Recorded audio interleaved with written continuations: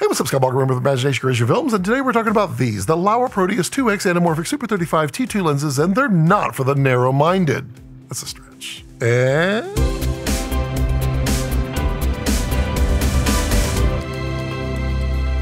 so we're going to jump into these lenses here in just a moment. Before I do some housekeeping, Laowa didn't send these lenses to me to try out on my nature shoot, but no money has changed hands, and well, they have no say in the review whatsoever. And these are literally shipping off to the next lucky tester, so you'll get a fair and honest review, as always. And if the thought of me making them a slightly innuendo joke to get you to subscribe makes you laugh, I think I was probably not supposed to read that. I was probably supposed to make an off-the-cuff joke, get you to subscribe.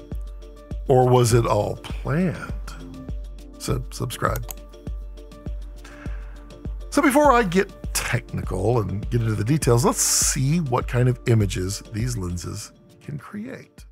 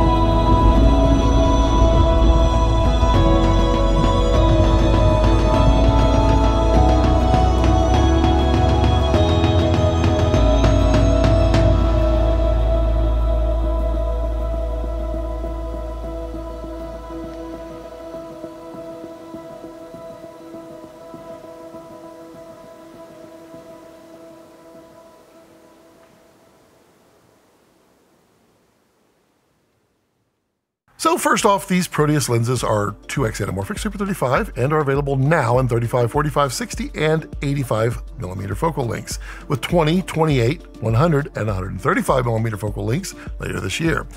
Flare options are blue, amber, and silver. And the two lenses I have here are the 35 and the 60 with the silver flare.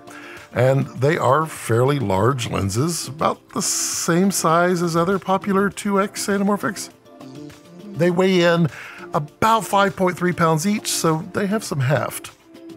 Now, the image circle is 25.9 millimeters, so unless you love serious vignetting, stick to those Super 35 sensors, well, like they were designed for. They're available in metric and imperial, and these are metric, so I have absolutely no idea how to read focus on them. I don't even know if they focus. I'm kidding. It's actually very easy to convert from metric to imperial, which is why I don't understand the rest of the world not converting over to imperial. Focus is somewhat smooth and controlled with the characteristic breathing that you would see in most anamorphics, although much less than mini lenses. The filter outside diameter is 105 millimeters, so it will work with most matte boxes. Now, these are full 2x squeeze factor, so you'll get a 2.39 to 1 aspect ratio, or even wider if you use the 4:3 as your base. Now, the T2 allows these lenses to really open up and give you that bokeh and funky distortion that we all really love and crave in anamorphic lenses. Speaking of distortion, these lenses have a slight pincushion distortion, and it's very correctable if you don't like pincushion. Now, personally, I don't like pincushion. Then again, I also don't like Brussels sprouts, so, you know, opinions vary. Do you like Brussels sprouts? Let me know in the comments down below. I'm interested in how many of y'all actually like Brussels sprouts, because, yeah, Brussels sprouts, they're like nature's way of saying, that's a very nice and thoughtful dinner you've made. Now I'm gonna fuck that up. I mean, if I really wanted something bitter and unforgiving, I'd invite my friend's ex over for dinner. I mean, Brussels sprouts are like the blind date of vegetables. You'll regret it later. And this is like the only vegetable that makes cauliflower look good. Are we talking about vegetables? Oh, yeah, Brussels sprouts. Satan.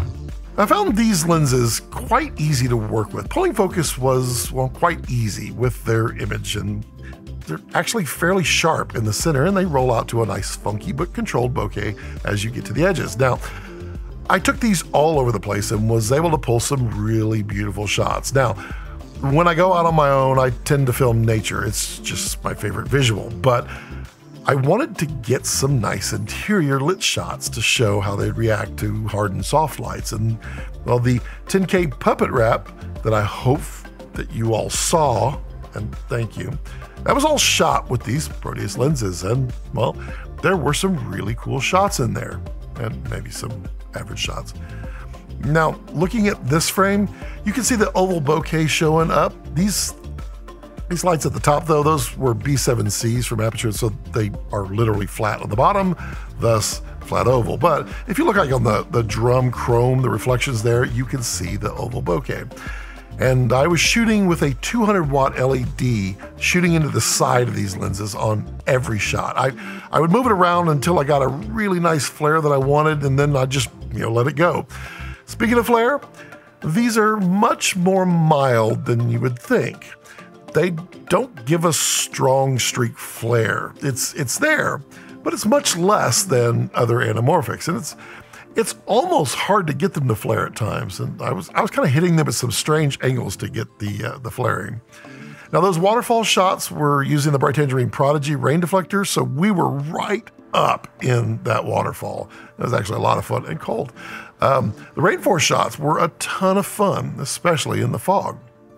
Now, the redwoods are where I saw the first hints of CA, and I was shooting wide open with the Ready and D, and well, it showed up when, well, the bright sun would blast into the lens, and you can see it here.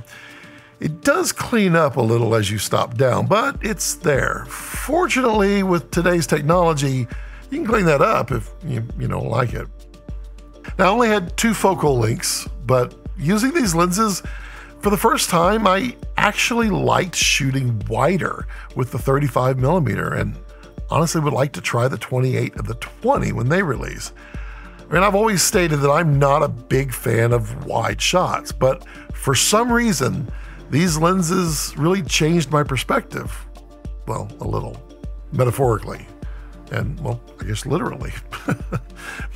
Now, one quick trick their lenses have is the very quick back focus adjustment.